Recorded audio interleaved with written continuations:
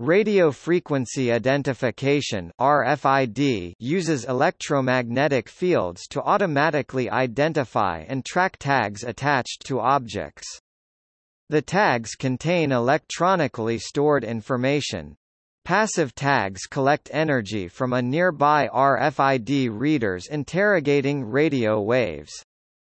Active tags have a local power source such as a battery and may operate hundreds of meters from the RFID reader. Unlike a barcode, the tag need not be within the line of sight of the reader, so it may be embedded in the tracked object.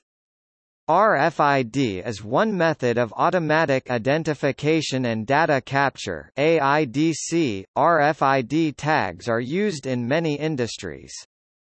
For example, an RFID tag attached to an automobile during production can be used to track its progress through the assembly line. RFID tagged pharmaceuticals can be tracked through warehouses, and implanting RFID microchips in livestock and pets enables positive identification of animals.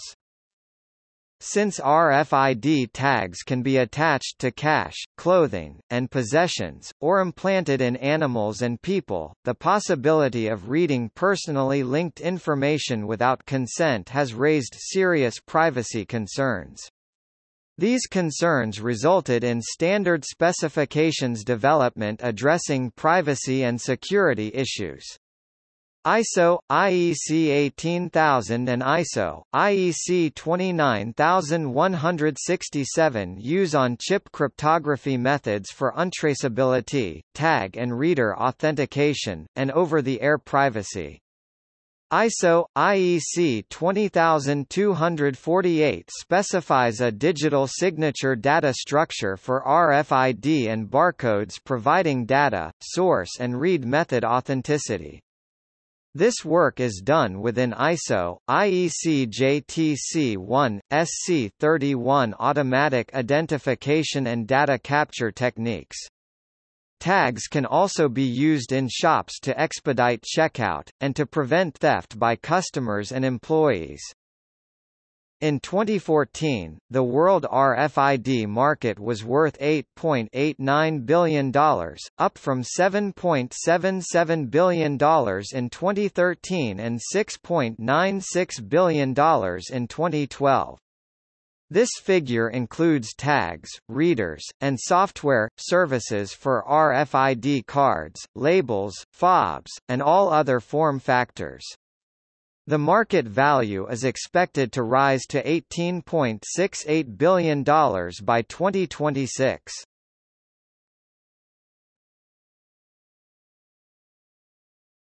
Topic: History. In 1945, Leon Theremin invented a listening device for the Soviet Union which retransmitted incident radio waves with the added audio information. Sound waves vibrated a diaphragm which slightly altered the shape of the resonator, which modulated the reflected radio frequency. Even though this device was a covert listening device, rather than an identification tag, it is considered to be a predecessor of RFID because it was passive, being energized and activated by waves from an outside source. Similar technology, such as the IFF transponder, was routinely used by the Allies and Germany in World War II to identify aircraft as friend or foe. Transponders are still used by most powered aircraft. Another early work exploring RFID is the landmark 1948 paper by Harry Stockman, who predicted that considerable research and development work has to be done before the remaining basic problems in reflected power communication are solved, and before the field of useful applications is explored. Mario Cardullo's device, patented on January 23, 1973, was the first true ancestor of modern RFID, as it was a passive radio transponder with memory. The initial device was passive, powered by the interrogating signal, and was demonstrated in 1971 to the New York Port Authority and other potential users.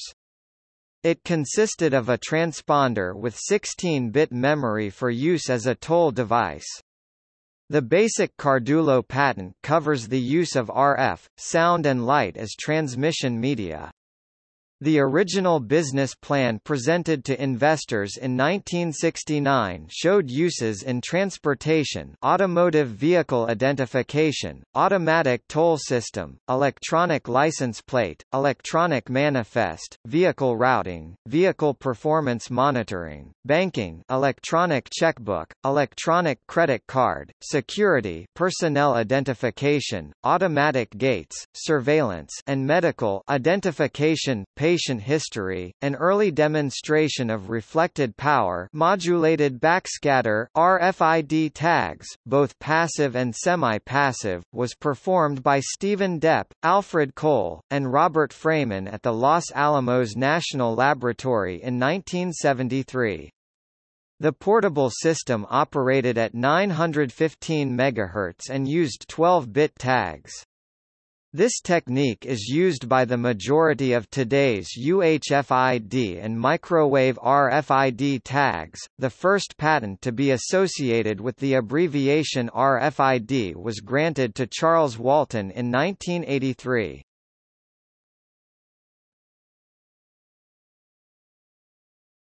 Topic: Design.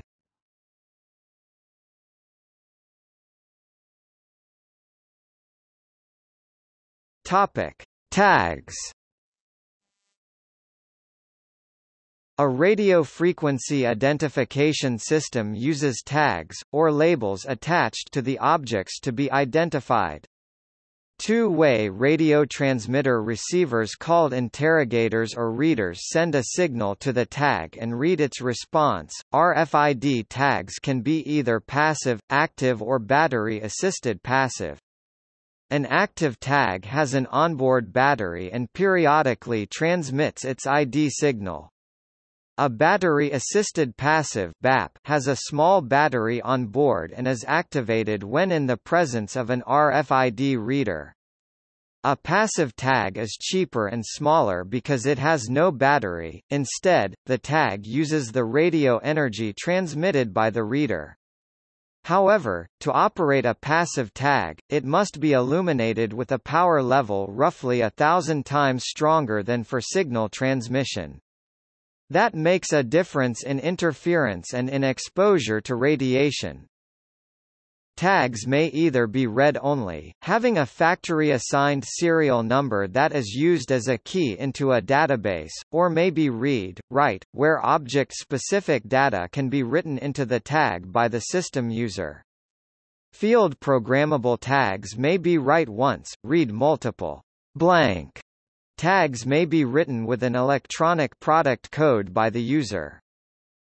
RFID tags contain at least three parts: an integrated circuit that stores and processes information and that modulates and demodulates radio frequency (RF) signals, a means of collecting DC power from the incident reader signal, and an antenna for receiving and transmitting the signal. The tag information is stored in a non-volatile memory. The RFID tag includes either fixed or programmable logic for processing the transmission and sensor data, respectively. An RFID reader transmits an encoded radio signal to interrogate the tag. The RFID tag receives the message and then responds with its identification and other information. This may be only a unique tag serial number, or may be product-related information such as a stock number, lot or batch number, production date, or other specific information. Since tags have individual serial numbers, the RFID system design can discriminate among several tags that might be within the range of the RFID reader and read them simultaneously.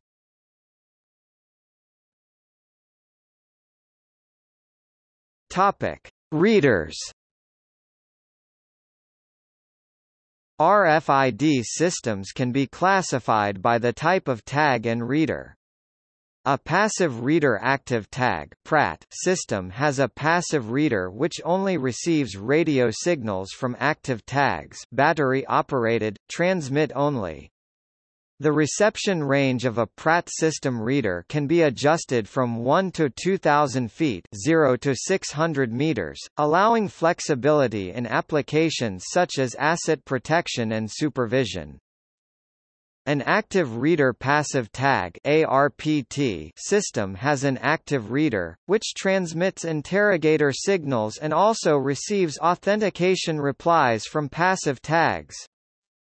An active reader active tag system uses active tags awoken with an interrogator signal from the active reader.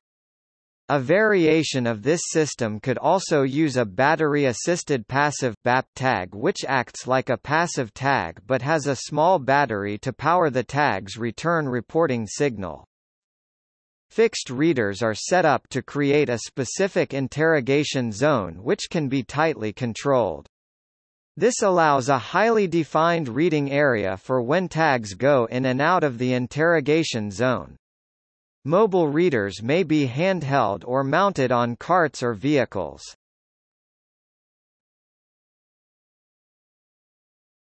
Topic: Frequencies.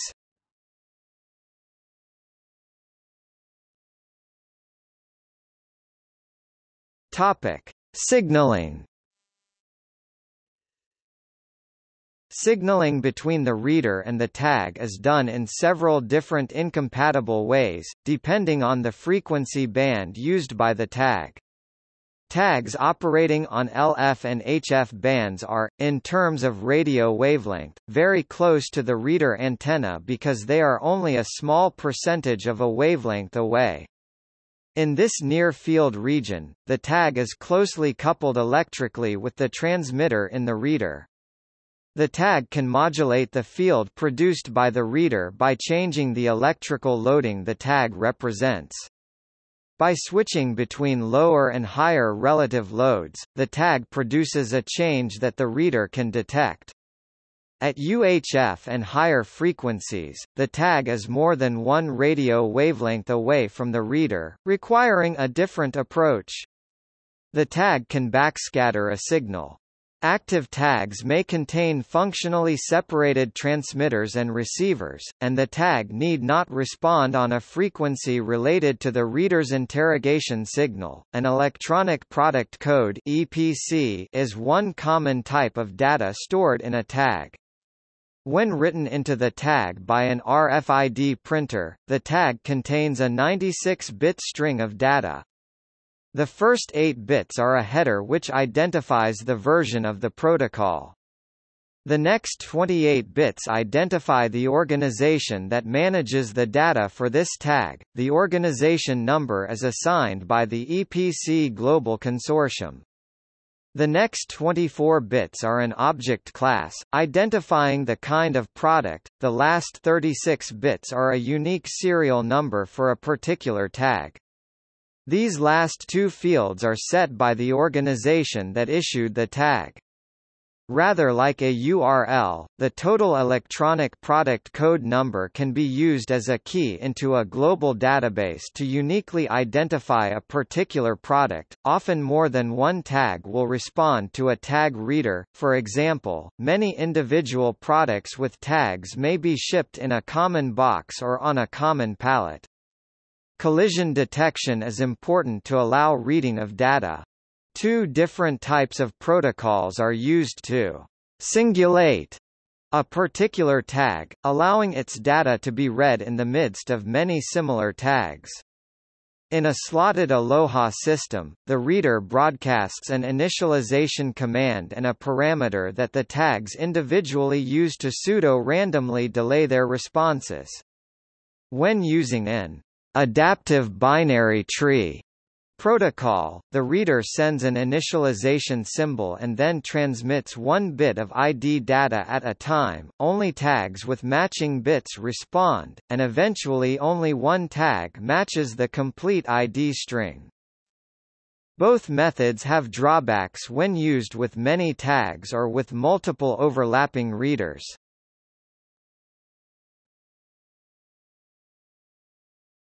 Topic: Bulk reading. Bulk reading is a strategy for interrogating multiple tags at the same time, but lacks sufficient precision for inventory control. A group of objects, all of them RFID tagged, are read completely from one single reader position at one time. Bulk reading is a possible use of HF ISO 18000-3, UHF ISO 18000-6, and SHF ISO 18000-4 RFID tags. However, as tags respond strictly sequentially, the time needed for bulk reading grows linearly with the number of labels to be read. This means it takes at least twice as long to read twice as many labels. Due to collision effects, the time required is greater. A group of tags has to be illuminated by the interrogating signal just like a single tag. This is not a challenge concerning energy, but with respect to visibility, if any of the tags are shielded by other tags, they might not be sufficiently illuminated to return a sufficient response. The response conditions for inductively coupled HF-RFID tags and coil antennas in magnetic fields appear better than for UHF or SHF dipole fields, but then distance limits apply and may prevent success. Under operational conditions, bulk reading is not reliable. Bulk reading can be a rough guide for logistics decisions, but due to a high proportion of reading failures, it is not yet suitable for inventory management. However, when a single RFID tag might be seen as not guaranteeing a proper read, a bunch of RFID tags, where at least one will respond, may be a safer approach for detecting a known grouping of objects. In this respect, bulk reading is a fuzzy method for process support. From the perspective of cost and effect, bulk reading is not reported as an economical approach to secure process control in logistics.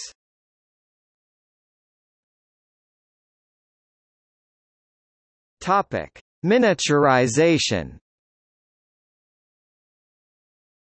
RFID tags are easy to conceal or incorporate in other items.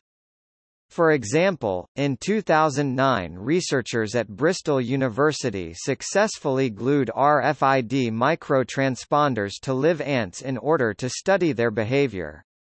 This trend towards increasingly miniaturized RFIDs is likely to continue as technology advances.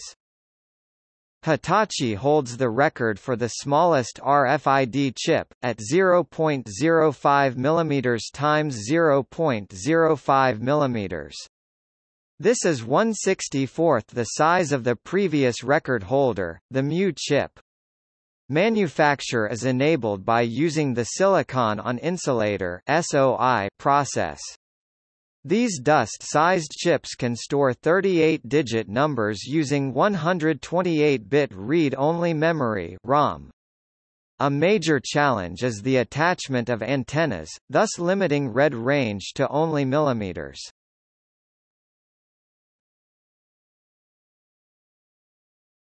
Topic: Uses.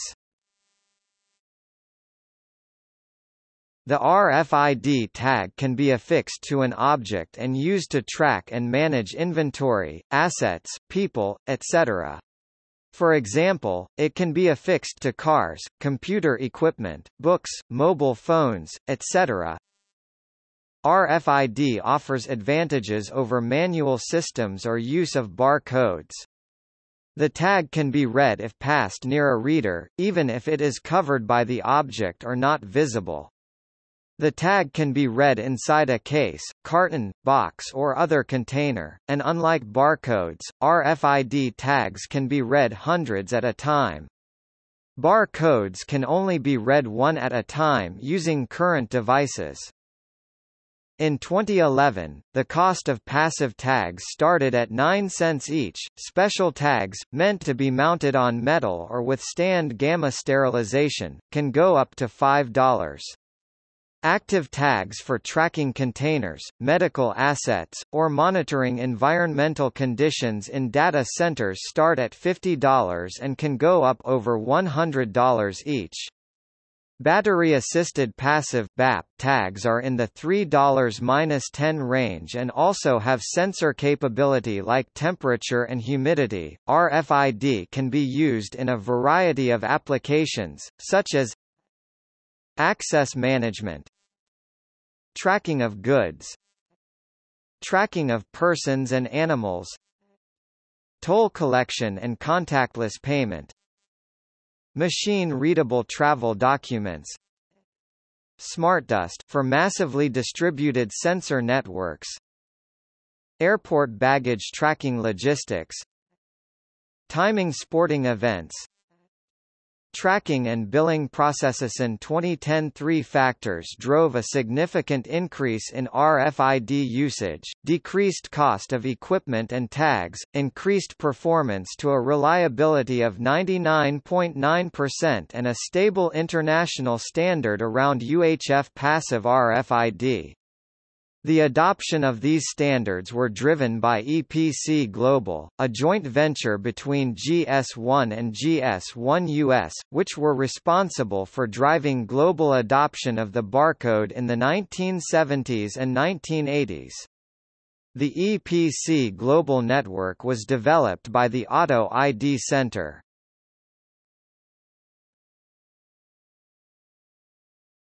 Topic: Commerce.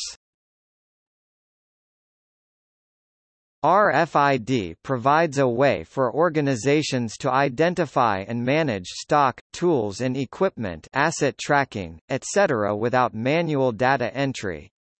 Manufactured products such as automobiles or garments can be tracked through the factory and through shipping to the customer. Automatic identification with RFID can be used for inventory systems. Many organizations require that their vendors place RFID tags on all shipments to improve supply chain management.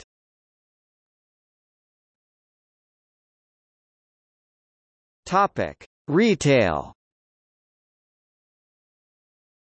RFID is used for item-level tagging in retail stores. In addition to inventory control, this provides both protection against theft by customers, shoplifting, and employees, shrinkage, by using electronic article surveillance (EAS), and a self-checkout process for customers. Tags of different type can be physically removed with a special tool or deactivated electronically once items have been paid for. On leaving the shop, customers have to pass near an RFID detector. If they have items with active RFID tags, an alarm sounds, both indicating an unpaid for item, and identifying what it is. Casinos can use RFID to authenticate poker chips, and can selectively invalidate any chips known to be stolen.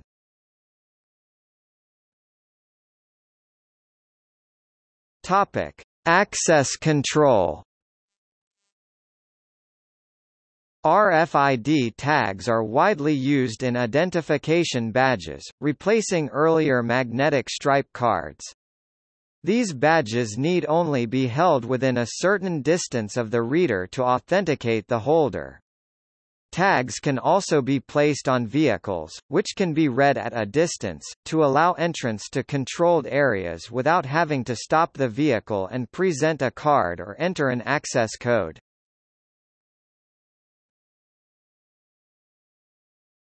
Topic: Advertising.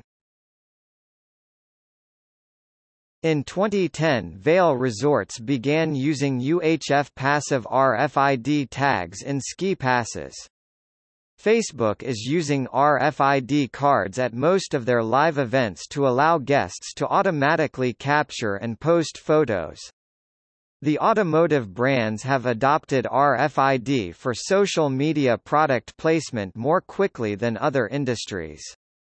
Mercedes was an early adopter in 2011 at the PGA Golf Championships, and by the 2013 Geneva Motor Show many of the larger brands were using RFID for social media marketing.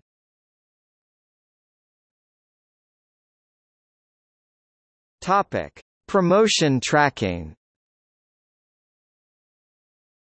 To prevent retailers diverting products, manufacturers are exploring the use of RFID tags on promoted merchandise so that they can track exactly which product has sold through the supply chain at fully discounted prices.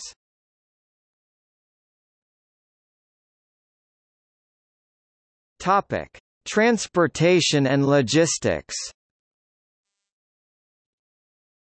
Yard management, shipping and freight and distribution centers use RFID tracking.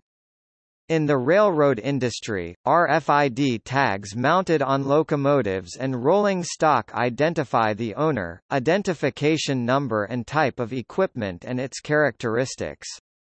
This can be used with a database to identify the lading, origin, destination, etc. of the commodities being carried. In commercial aviation, RFID is used to support maintenance on commercial aircraft. RFID tags are used to identify baggage and cargo at several airports and airlines. Some countries are using RFID for vehicle registration and enforcement. RFID can help detect and retrieve stolen cars. RFID is used in intelligent transportation systems. In New York City, RFID readers are deployed at intersections to track EZ Pass tags as a means for monitoring the traffic flow. The data are fed through the broadband wireless infrastructure to the Traffic Management Center to be used in adaptive traffic control of the traffic lights.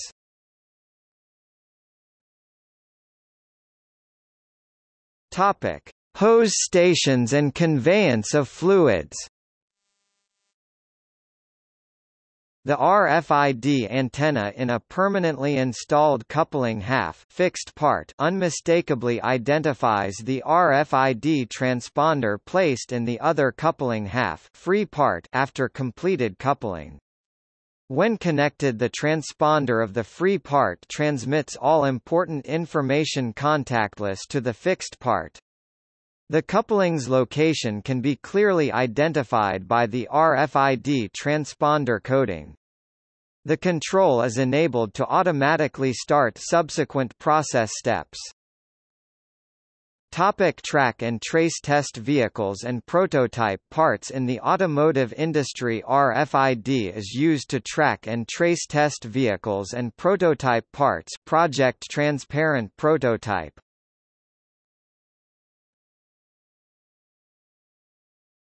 Topic: Infrastructure management and protection.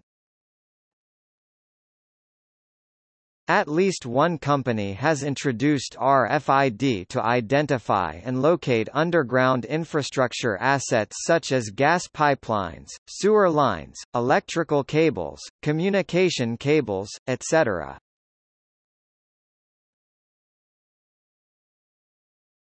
Topic: Passports. The first RFID passports, e-passport, were issued by Malaysia in 1998. In addition to information also contained on the visual data page of the passport, Malaysian e-passports record the travel history, time, date, and place of entries and exits from the country. Other countries that insert RFID in passports include Norway 2005, Japan March 1, 2006, most EU countries around 2006, Australia, Hong Kong, the United States 2007, India June 2008, Serbia July 2008, Republic of Korea August 2008, Taiwan December 2008, Albania January 2009, the Philippines August 2009, Republic of Macedonia 2010, Canada 2013, and Israel 2017.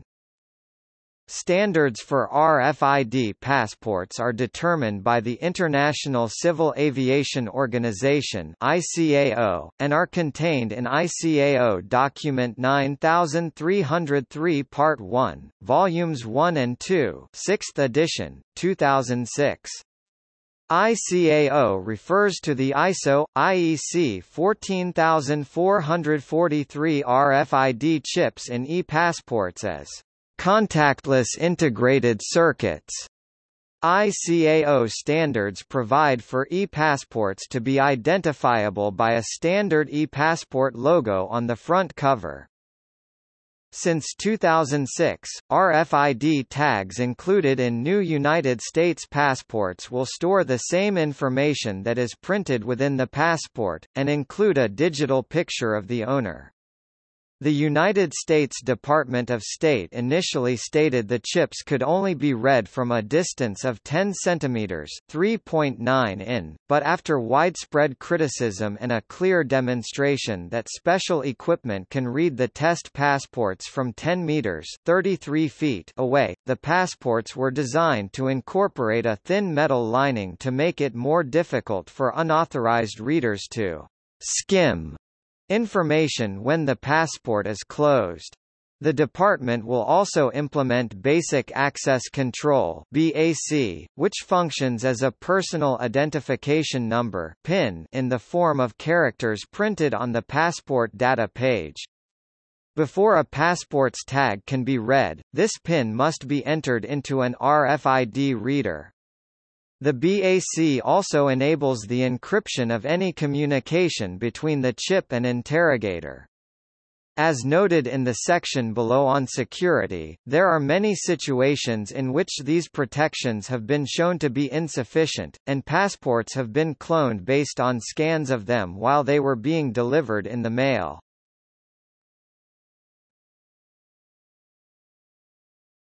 Topic: Transportation payments.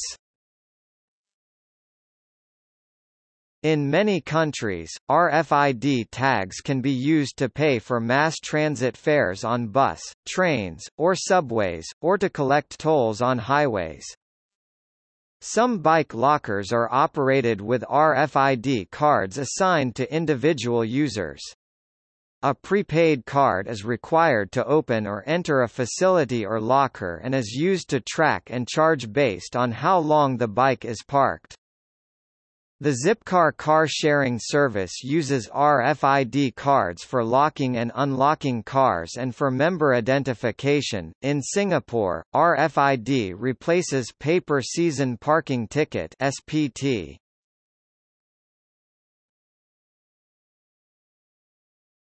Topic: Animal identification. RFID tags for animals represent one of the oldest uses of RFID. Originally meant for large ranches and rough terrain, since the outbreak of mad cow disease, RFID has become crucial in animal identification management. An implantable RFID tag or transponder can also be used for animal identification. The transponders are better known as PIT, passive integrated transponder tags, passive RFID, or chips on animals. The Canadian Cattle Identification Agency began using RFID tags as a replacement for barcode tags. Currently CCIA tags are used in Wisconsin and by United States farmers on a voluntary basis. The USDA is currently developing its own program. RFID tags are required for all cattle sold in Australia and in some states, sheep and goats as well.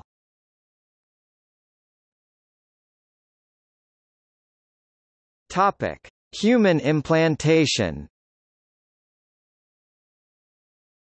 Biocompatible microchip implants that utilize RFID technology are being routinely implanted in humans.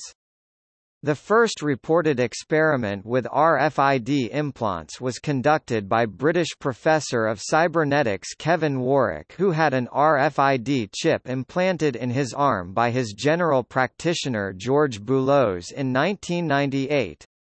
In 2004, the Baja Beach clubs operated by Conrad Chase in Barcelona and Rotterdam offered implanted chips to identify their VIP customers, who could in turn use it to pay for service. In 2009, British scientist Mark Gasson had an advanced glass capsule RFID device surgically implanted into his left hand and subsequently demonstrated how a computer virus could wirelessly infect his implant and then be transmitted onto other systems. The Food and Drug Administration in the United States approved the use of RFID chips in humans in 2004. There is controversy regarding human applications of implantable RFID technology, including concerns that individuals could potentially be tracked by carrying an identifier unique to them. Privacy advocates have protested against implantable RFID chips, warning of potential abuse. Some are concerned this could lead to abuse by an authoritarian government, to removal of freedoms, and to the emergence of an ultimate panopticon, a society where all citizens behave in a socially accepted manner because others might be watching. On July 22, 2006, Reuters reported that two hackers, Newitz and Westhughes, at a conference in New York City demonstrated that they could clone the RFID signal from a human-implanted RFID chip, indicating that the device was not as secure as was previously claimed.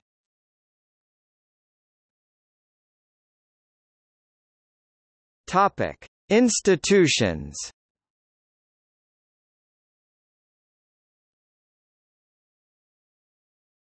Topic: Hospitals and healthcare.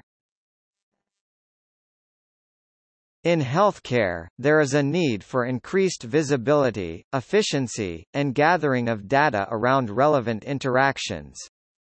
RFID tracking solutions are able to help healthcare facilities manage mobile medical equipment, improve patient workflow, monitor environmental conditions, and protect patients, staff and visitors from infection or other hazards.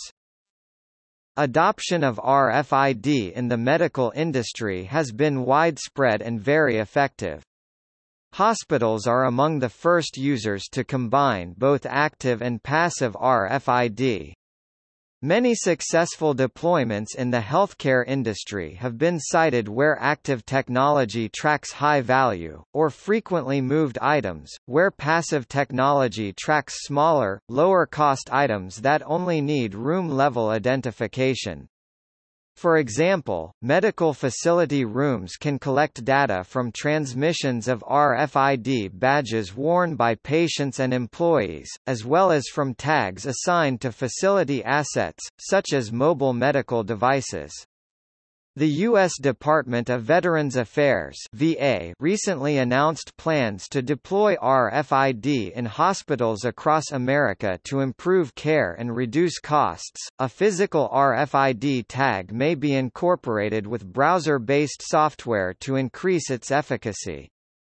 This software allows for different groups or specific hospital staff, nurses, and patients to see real-time data relevant to each piece of tracked equipment or personnel. Real-time data is stored and archived to make use of historical reporting functionality and to prove compliance with various industry regulations.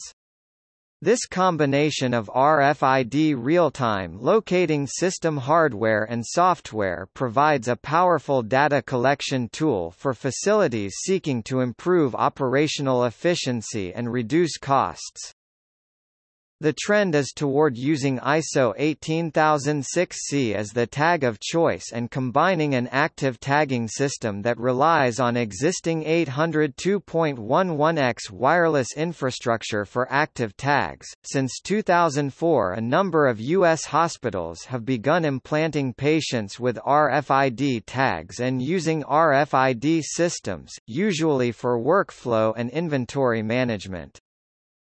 The use of RFID to prevent mix-ups between sperm and ova in IVF clinics is also being considered. In October 2004, the FDA approved the USA's first RFID chips that can be implanted in humans. The 134 kHz RFID chips, from Verichip Corp., can incorporate personal medical information and could save lives and limit injuries from errors in medical treatments, according to the company. Anti-RFID activists Catherine Albrecht and Liz McIntyre discovered an FDA warning letter that spelled out health risks.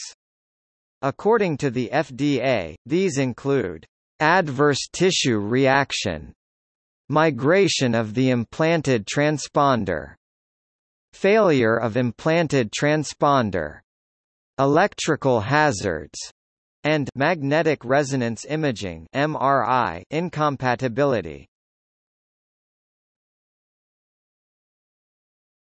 Topic: Libraries. Libraries have used RFID to replace the barcodes on library items. The tag can contain identifying information or may just be a key into a database. An RFID system may replace or supplement barcodes and may offer another method of inventory management and self-service checkout by patrons. It can also act as a security device, taking the place of the more traditional electromagnetic security strip. It is estimated that over 30 million library items worldwide now contain RFID tags, including some in the Vatican Library in Rome. Since RFID tags can be read through an item, there is no need to open a book cover or DVD case to scan an item, and a stack of books can be read simultaneously. Book tags can be read while books are in motion on a conveyor belt, which reduces staff time. This can all be done by the borrowers themselves, reducing the need for library staff assistance. With portable readers, inventories could be done on a whole shelf of materials within seconds. However, as of 2008 this technology remains too costly for many smaller libraries, and the conversion period has been estimated at 11 months for an average-size library.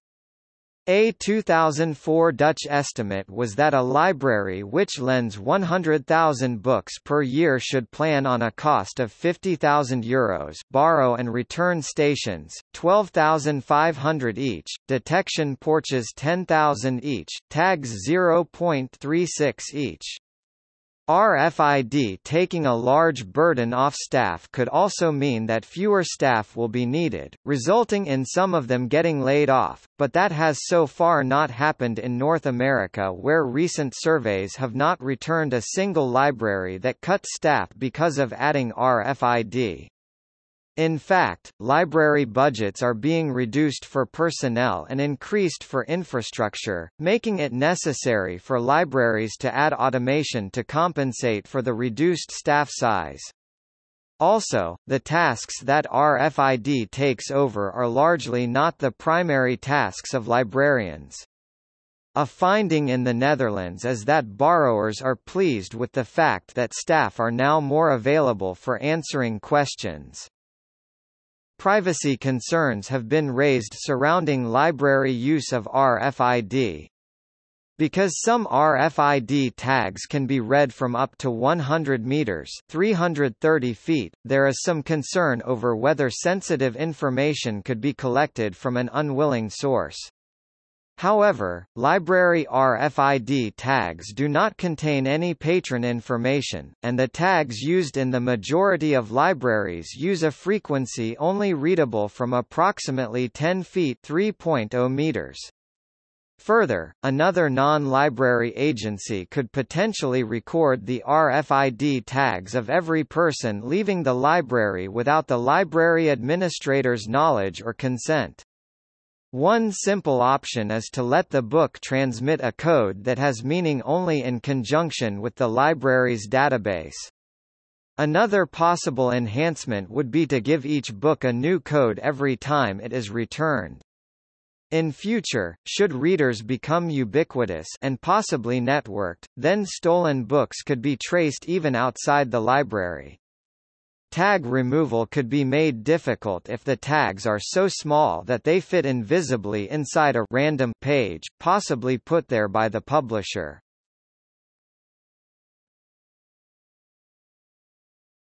Topic: Museums. RFID technologies are now also implemented in end-user applications in museums. An example was the custom-designed temporary research application, X-Spot, at the Exploratorium, a science museum in San Francisco, California. A visitor entering the museum received an RF tag that could be carried as a card. The X-Spot system enabled the visitor to receive information about specific exhibits. Aside from the exhibit information, the visitor could take photographs of themselves at the exhibit. It was also intended to allow the visitor to take data for later analysis. The collected information could be retrieved at home from a personalized website keyed to the RFID tag. Topic: Schools and universities. School authorities in the Japanese city of Osaka are now chipping children's clothing, backpacks, and student IDs in a primary school. A school in Doncaster, England is piloting a monitoring system designed to keep tabs on pupils by tracking radio chips in their uniforms. St Charles Sixth Form College in West London, England, started September 2008, is using an RFID card system to check in and out of the main gate, to both track attendance and prevent unauthorised entrance. Similarly, Whitcliffe Mount School in Cleckheaton, England uses RFID to track pupils and staff in and out of the building via a specially designed card. In the Philippines, some schools already use RFID and IDs for borrowing books, and also gates in those particular schools have RFID ID scanners for buying items at a school shop and canteen, library, and also to sign in and sign out for student and teachers' attendance.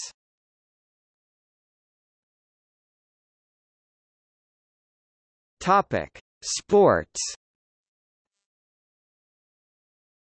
RFID for timing races began in the early 1990s with pigeon racing, introduced by the company Deister Electronics in Germany. RFID can provide race start and end timings for individuals in large races where it is impossible to get accurate stopwatch readings for every entrant. In the race, the racers wear tags that are read by antennas placed alongside the track or on mats across the track. UHF tags provide accurate readings with specially designed antennas. Rush error, lap count errors and accidents at start time are avoided since anyone can start and finish any time without being in a batch mode. The design of chip plus antenna controls the range from which it can be read. Short-range compact chips are twist-tied to the shoe or Velcro strapped the ankle. These need to be about 400 mm from the mat and so give very good temporal resolution. Alternatively, a chip plus a very large, a 125 mm square antenna can be incorporated into the bib number worn on the athlete's chest at about 1.25 meters height. Passive and active RFID systems are used in off-road events such as orienteering, enduro and hare and hounds racing. Riders have a transponder on their person, normally on their arm. When they complete a lap they swipe or touch the receiver which is connected to a computer and log their lap time. RFID is being adapted by many recruitment agencies which have a PET physical endurance test as their qualifying procedure, especially in cases where the candidate volumes may run into millions. Indian Railway recruitment cells, police and power sector. A number of ski resorts have adopted RFID tags to provide skiers hands-free access to ski lifts. Skiers do not have to take their passes out of their pockets. Ski jackets have a left pocket into which the Chip Plus card fits. This nearly contacts the sensor unit on the left of the turnstile as the skier pushes through to the lift. These systems were based on high-frequency HF at 13.56 MHz. The bulk of ski areas in Europe, from Verbier to Chamonix, use these systems. The NFL in the United States equips players with RFID chips that measures speed, distance and direction traveled by each player in real time. Currently cameras stay focused on the quarterback, however, numerous plays are happening simultaneously on the field. The RFID chip will provide new insight into these simultaneous plays. The chip triangulates the player's position within 6 inches and will be used to digitally broadcast replays. The RFID chip will make individual player information accessible to the public. The data will be available via the NFL 2015 app. The RFID chips are manufactured by Zebra Technologies. Zebra Technologies tested the RFID chip in 18 stadiums last year to track vector data.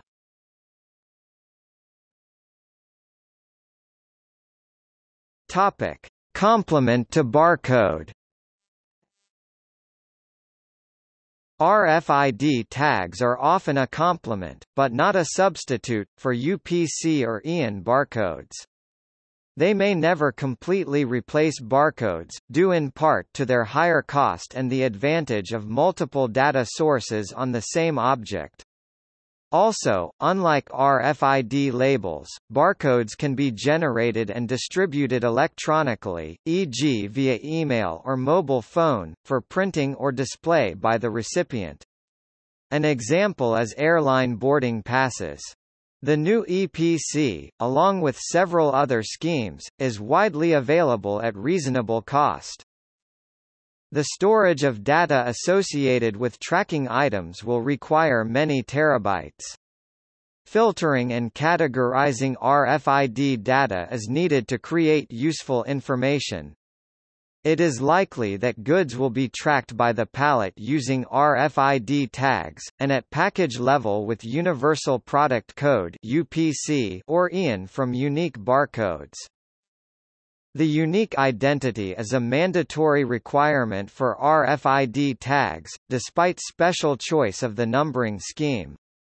RFID tag data capacity is large enough that each individual tag will have a unique code, while current barcodes are limited to a single type code for a particular product.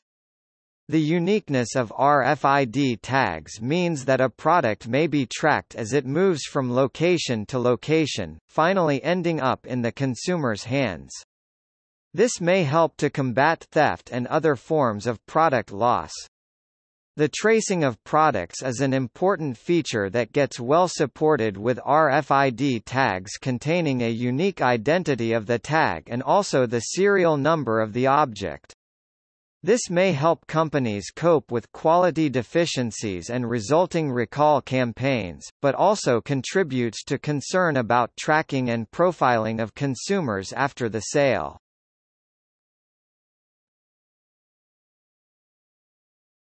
Topic: Waste management. RFID has recently developed in the waste management industry. RFID tags are installed on waste collection carts, linking carts to the owner's account for easy billing and service verification. The RFID tag is embedded into a garbage and recycle container, whereas the RFID reader is affixed to the garbage and recycle trucks. RFID also measures a customer's set-out rate and provides insight as to the number of carts serviced by each waste collection vehicle. This RFID process replaces traditional pay-as-you-throw (PAYT) municipal solid waste usage pricing models.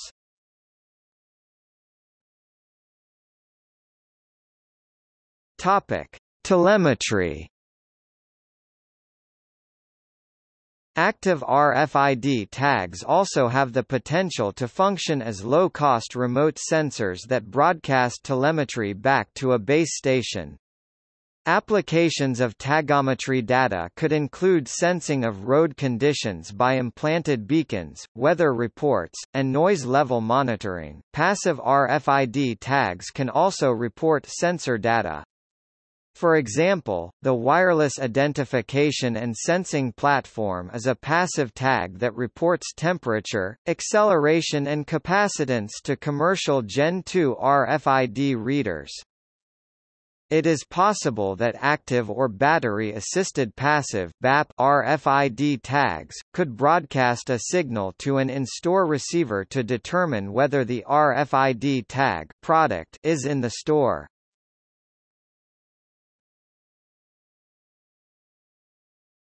Topic: Regulation and standardization. A number of organizations have set standards for RFID, including the International Organization for Standardization (ISO), the International Electrotechnical Commission (IEC), ASTM International, the DASH7 Alliance and EPC Global. There are also several specific industries that have set guidelines. These industries include the Financial Services Technology Consortium (FSTC), which has set a standard for tracking IT assets with RFID, the Computer Technology Industry Association (CompTIA), which has set a standard for certifying RFID engineers, and the International Airlines Transport Association (IATA), which has set tagging guidelines for luggage in airports. In principle, every country can set its own rules for frequency allocation for RFID tags, and not all radio bands are available in all countries. These frequencies are known as the ISM bands, industrial, scientific and medical bands. The return signal of the tag may still cause interference for other radio users.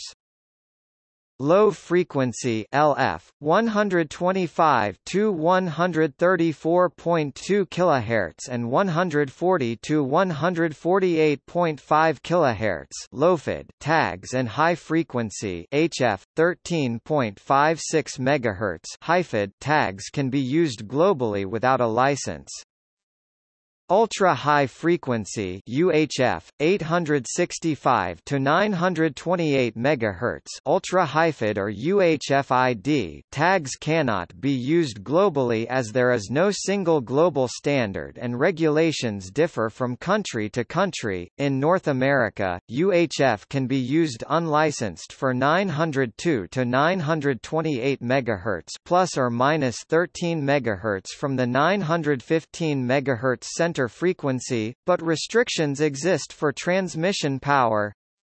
In Europe, RFID and other low-power radio applications are regulated by ETSI recommendations N 300220 and N 302208, and ARRO recommendation 7003, allowing RFID operation with somewhat complex band restrictions from 865 to 868 MHz. Readers are required to monitor a channel before transmitting. Listen before talk. This requirement has led to some restrictions on performance, the resolution of which is a subject of current research. The North American UHF standard is not accepted in France as it interferes with its military bands. On July 25, 2012, Japan changed its UHF band to 920 MHz, more closely matching the United States' 915 MHz band. In some countries, a site license is needed, which needs to be applied for at the local authorities, and can be revoked. According to an overview assembled by GS1, as of 31 October 2014, regulations are in place in 78 countries representing ca. 96.5% of the world's GDP, and work on regulations is in progress in 3 countries representing circa 1% of the world's GDP. Standards that have been made regarding RFID include ISO 11784 11785 Animal Identification. Uses 134.2 kHz. ISO 14223 Radiofrequency Identification of Animals, Advanced Transponders. ISO, IEC 14443. This standard is a popular HF 13.56 MHz standard for HIFIDs which is being used as the basis of RFID-enabled passports under ICAO 9303. The Near-Field Communication standard that lets mobile devices act as RFID readers, transponders is also based on ISO, IEC 14443. ISO, IEC 15693. This is also a popular HF 13.56 MHz standard for HIFIDs widely used for non-contact smart payment and credit cards. ISO, IEC 18000, Information Technology. Radio frequency identification for item management. ISO, IEC 18092 Information Technology. Telecommunications and information exchange between systems. Near-field communication. Interface and Protocol NFC IP1. ISO 18185, this is the industry standard for electronic seals or e-seals for tracking cargo containers using the 433 MHz and 2.4 GHz frequencies. ISO, IEC 21481 Information Technology. Telecommunications and information exchange between systems. Near-field communication interface and protocol -2 NFC IP2. ASTM D7434, standard test method for determining the performance of passive radio frequency identification (RFID) transponders on palletized or unitized loads. ASTM D7435, standard test method for determining the performance of passive radio frequency identification (RFID) transponders on loaded containers. ASTM D7580, standard test method for rotary stretch wrapper method for determining the readability of passive RFID transponders on homogeneous palletized or unitized loads. ISO 28560-2, specifies encoding standards and data model to be used within libraries. In order to ensure global interoperability of products, several organizations have set up additional standards for RFID testing. These standards include conformance, performance and interoperability tests.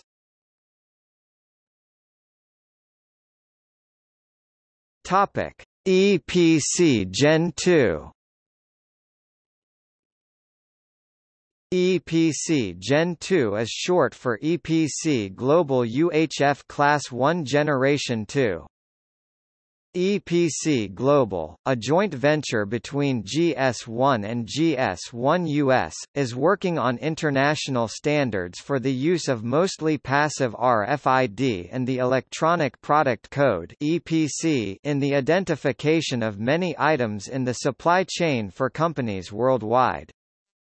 One of the missions of EPC Global was to simplify the babble of protocols prevalent in the RFID world in the 1990s. Two tag air interfaces, the protocol for exchanging information between a tag and a reader, were defined but not ratified by EPC Global prior to 2003. These protocols, commonly known as Class 0 and Class 1, saw significant commercial implementation in 2002–2005. In 2004, the Hardware Action Group created a new protocol, the Class 1 Generation 2 interface, which addressed a number of problems that had been experienced with Class 0 and Class 1 tags. The EPC Gen2 standard was approved in December 2004. This was approved after a contention from Intermec that the standard may infringe a number of their RFID-related patents. It was decided that the standard itself does not infringe their patents, making the standard royalty-free. The EPC Gen2 standard was adopted with minor modifications as ISO 18006-C in 2006. In 2007, the lowest cost of Gen2 EPC inlay was offered by the now-defunct company SmartCode, at a price of 5 cents apiece in volumes of 100 million or more. Nevertheless, further conversion, including additional label stock or encapsulation processing, insertion and freight costs to a given facility or DC, and of the inlays into usable RFID labels and the design of current Gen 2 protocol standard will increase the total end cost, especially with the added security feature extensions for RFID supply chain item level tagging.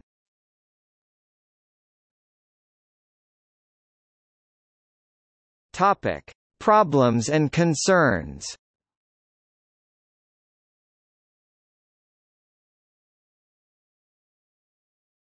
Topic: Data flooding.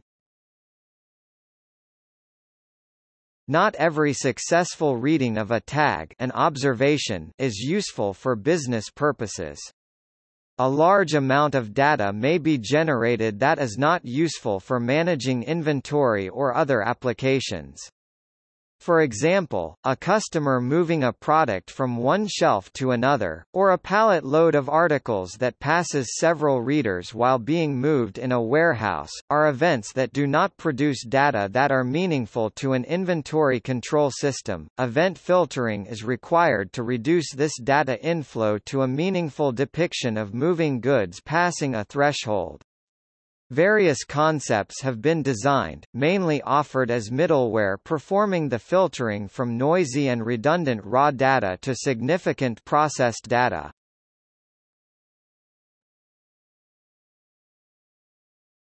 Topic: Global standardization. The frequencies used for UHF RFID in the USA are as of 2007 incompatible with those of Europe or Japan.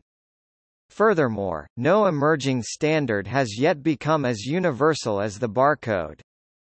To address international trade concerns, it is necessary to use a tag that is operational within all of the international frequency domains.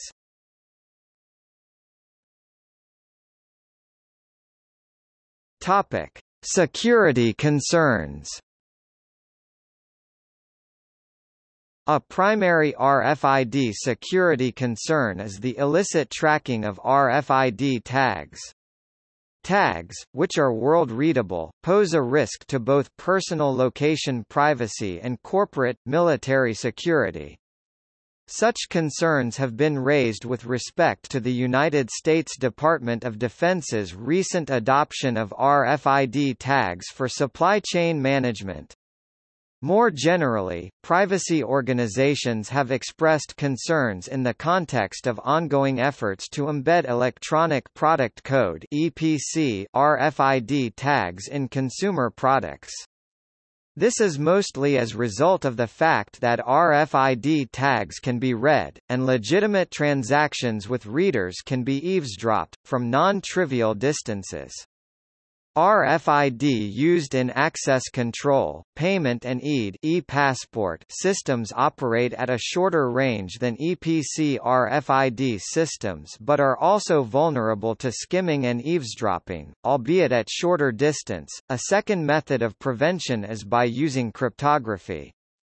Rolling codes and challenge response authentication (CRA) are commonly used to foil monitor repetition of the messages between the tag and reader, as any messages that have been recorded would prove to be unsuccessful on repeat transmission. Rolling codes rely upon the tag's ID being changed after each interrogation, while CRA uses software to ask for a cryptographically coded response from the tag. The protocols used during CRA can be symmetric, or may use public key cryptography. Unauthorized reading of RFID tags presents a risk to privacy. Unauthorized readers can potentially use RFID information to identify or track packages, consumers, carriers, or the contents of a package. Several prototype systems are being developed to combat unauthorized reading, including RFID signal interruption, as well as the possibility of legislation, and 700 scientific papers have been published on this matter since 2002. There are also concerns that the database structure of object naming service may be susceptible to infiltration, similar to denial of service attacks, after the EPC Global Network ON's root servers were shown to be vulnerable.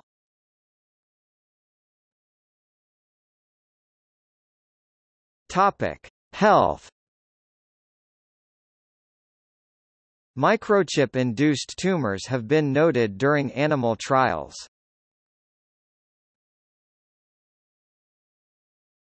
Topic: Exploitation. Ars Technica reported in March 2006 an RFID buffer overflow bug that could infect airport terminal RFID databases for baggage, and also passport databases to obtain confidential information on the passport holder.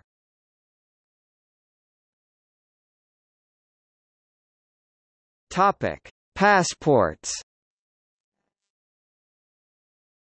In an effort to standardize and make it easier to process passports, several countries have implemented RFID in passports, despite security and privacy issues. The encryption on UK chips was broken in under 48 hours. Since that incident, further efforts have allowed researchers to clone passport data while the passport is being mailed to its owner. Where a criminal used to need to secretly open and then reseal the envelope, now it can be done without detection, adding some degree of insecurity to the passport system.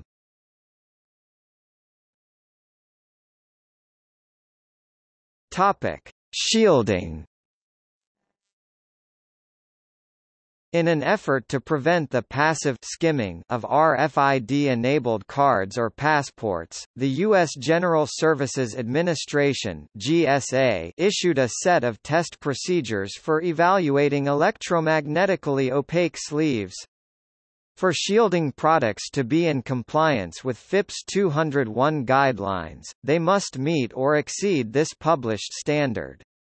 Shielding products currently evaluated as FIPS 201 compliant are listed on the website of the USCIO's FIPS 201 evaluation program.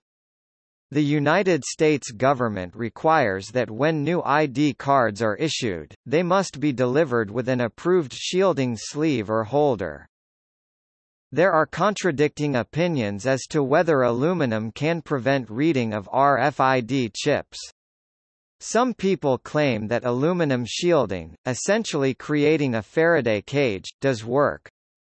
Others claim that simply wrapping an RFID card in aluminum foil only makes transmission more difficult and is not completely effective at preventing it. Shielding effectiveness depends on the frequency being used.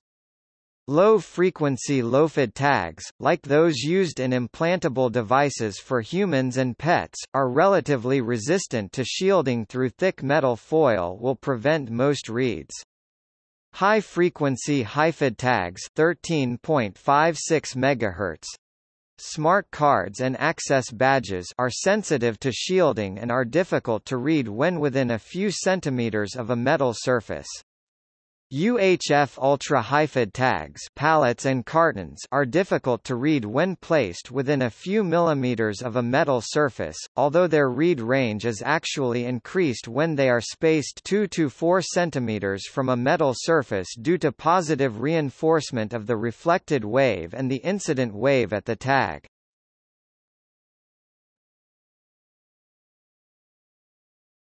Topic: Controversies.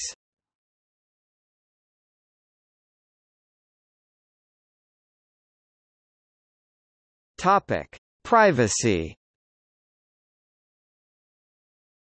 The use of RFID has engendered considerable controversy and even product boycotts by consumer privacy advocates. Consumer privacy experts Catherine Albrecht and Liz McIntyre are two prominent critics of the spy chip technology. The two main privacy concerns regarding RFID are: since the owner of an item will not necessarily be aware of the presence of an RFID tag and the tag can be read at a distance without the knowledge of the individual, it becomes possible to gather sensitive data about an individual without consent. If a tagged item is paid for by credit card or in conjunction with use of a loyalty card, then it would be possible to indirectly deduce the identity of the purchaser by reading the globally unique ID of that item, contained in the RFID tag. This is only true if the person doing the watching also had access to the loyalty card data and the credit card data, and the person with the equipment knows where the purchaser is going to be. Most concerns revolve around the fact that RFID tags affixed to products remain functional even after the products have been purchased and taken home and thus can be used for surveillance and other purposes unrelated to their supply chain inventory functions. The RFID network argued that these fears are unfounded in the first episode of their syndicated cable TV series by letting RF engineers demonstrate how RFID works. They provided images of RF engineers driving an RFID-enabled van around a building and trying to take an inventory of items inside. They discussed satellite tracking of a passive RFID tag, which is surprising since the maximum range is under 200 meters. The concerns raised by the above may be addressed in part by use of the clipped tag. The clipped tag is an RFID tag designed to increase consumer privacy.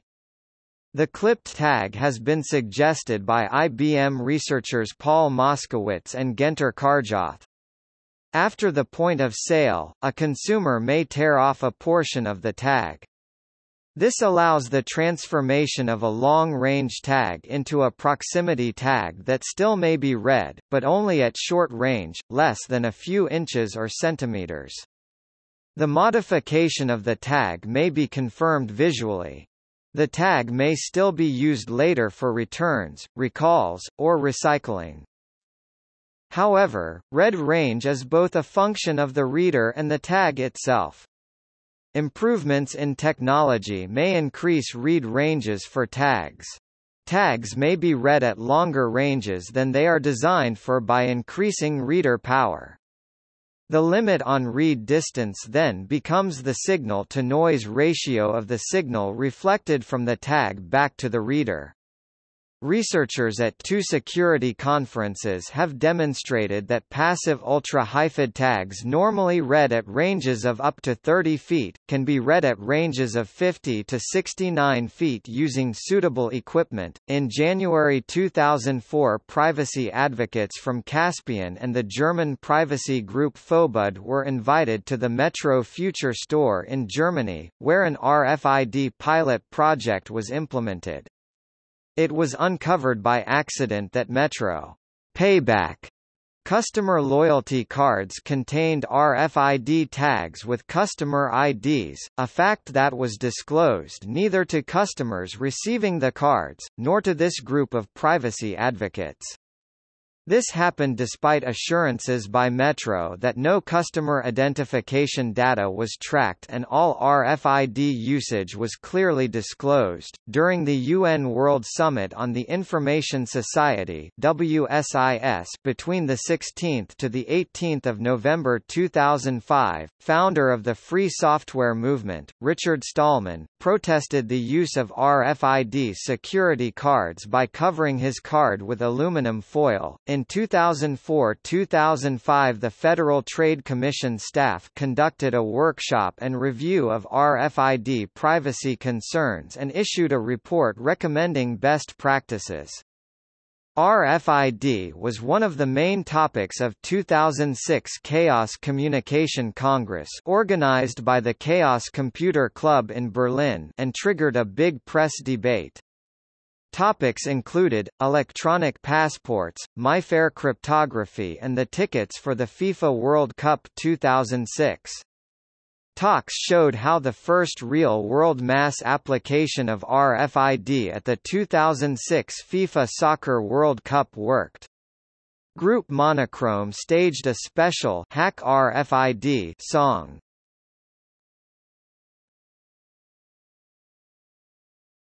Topic: Government control.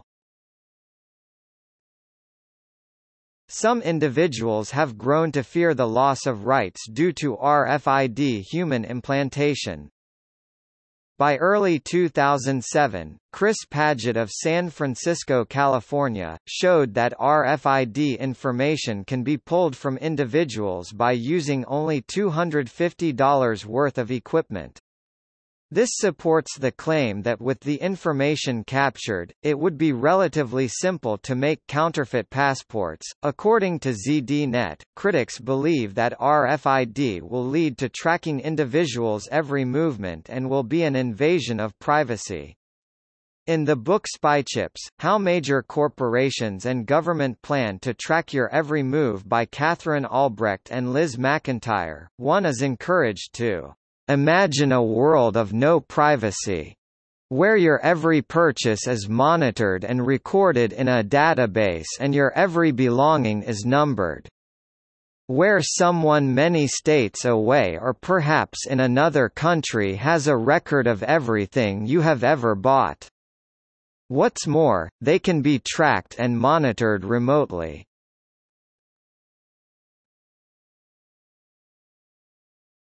Topic: Deliberate destruction in clothing and other items. According to an RSA Laboratories FAQ, RFID tags can be destroyed by a standard microwave oven. However, some types of RFID tags, particularly those constructed to radiate using large metallic antennas, in particular RF tags and EPC tags, may catch fire if subjected to this process for too long, as would any metallic item inside a microwave oven. This simple method cannot safely be used to deactivate RFID features in electronic devices, or those implanted in living tissue, because of the risk of damage to the host. However, the time required is extremely short, a second or two of radiation, and the method works in many other non-electronic and inanimate items. Long before heat or fire become of concern, some RFID tags implement a kill command mechanism to permanently and irreversibly disable them. This mechanism can be applied if the chip itself is trusted or the mechanism is known by the person that wants to kill the tag. UHF RFID tags that comply with the EPC Gen2 Class 1 standard usually support this mechanism, while protecting the chip from being killed with a password. Guessing or cracking this needed 32-bit password for killing a tag would not be difficult for a determined attacker.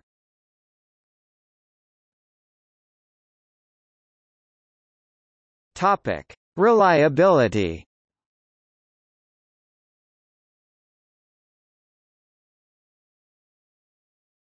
Topic: Tag reliability. Generally, a RFID tag has an inlay, composed of three components, namely silicon chip, ACA anisotropic conductive adhesive layer and flexible substrate PET, as shown in Fig.1 a. The chip is flip chip assembled on the PET flexible substrate through ACA hot press process. After bonding process, the shear strength of the tag inlay can be measured using the bond tester.